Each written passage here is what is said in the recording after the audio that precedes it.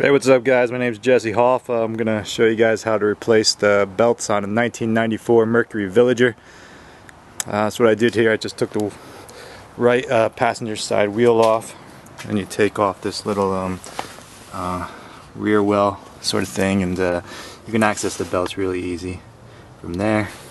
You can obviously see the belts are really cracked, and what's been alerting me to this problem is every time I start up the car, it squeals, and it just indicates that the belts are worn and loose, and I thought maybe I could tighten them, but after getting underneath here, it's pretty obvious that they need to be replaced. So I'm going to locate the parts and we'll see if we can get it off. And just a couple other side notes, that piece of plastic that was in the rear well comes off with 3 bolts. One bolt's right there, other bolt's right there, and there's one over bolt right there. You gotta loosen up to get that off. Once again, that's a tensioner right there for one of the belts. There's the alternator tensioner for the other belt. And if you come up here, you can see right down there is a tensioner for the third belt. There's 3 belts, and it's usually a pretty good idea, I guess, to replace all 3. So that's what I'm probably gonna do. Alright, so in regards to the belts, we're going to do the one closest to us first. We're going to take that one off. So we're going to get this tensioner up here. And what I've been doing is, you can see in there, unscrewing that counterclockwise. And it was kind of stuck, so I WD-40'd it a lot and just hammered it down. And it definitely got it looser. And this belt is now almost loose enough to pull off. So I'm going to do that belt first, then the alternator belt, and then the serpentine belt. Alright, so I'm on to the alternator belt, and I got that off. What you have to do though is you have to loosen up the chain tensioner, you have to loosen up the bolt right here on the alternator, and there's another bolt up here that holds the alternator. You gotta loosen that one too.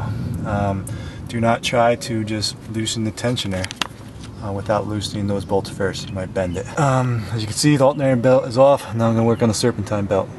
Alright, third belt came off pretty easy. Just keep in mind that you're turning this screw right there in the center of the frame clockwise to make this pulley come down.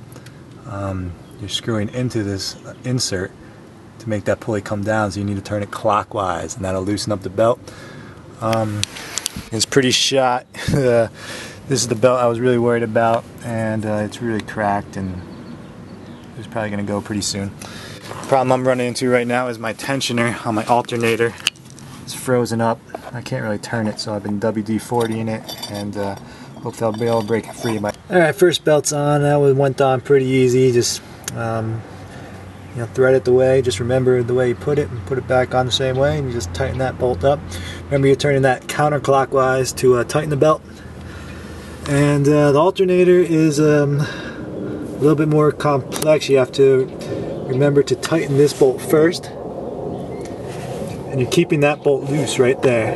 Keep that bolt loose, and then you turn the tensioner bolt, and that'll tighten your belt.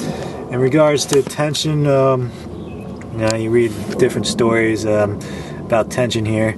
I think that belt is a little too tight.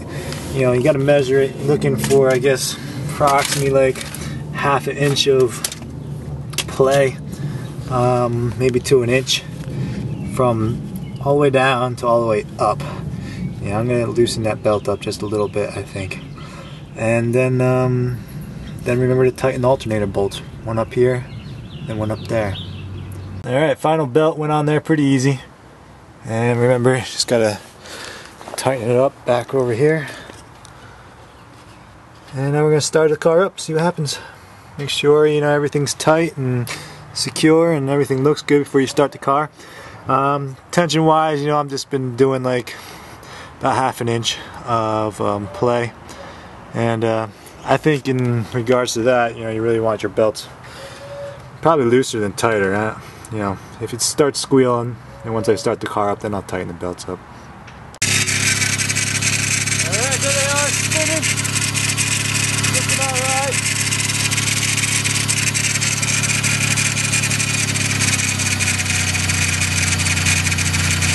No wobbles or anything like that, but things are looking alright. I'm going to run it for about 5 minutes, and then I'll recheck the tension.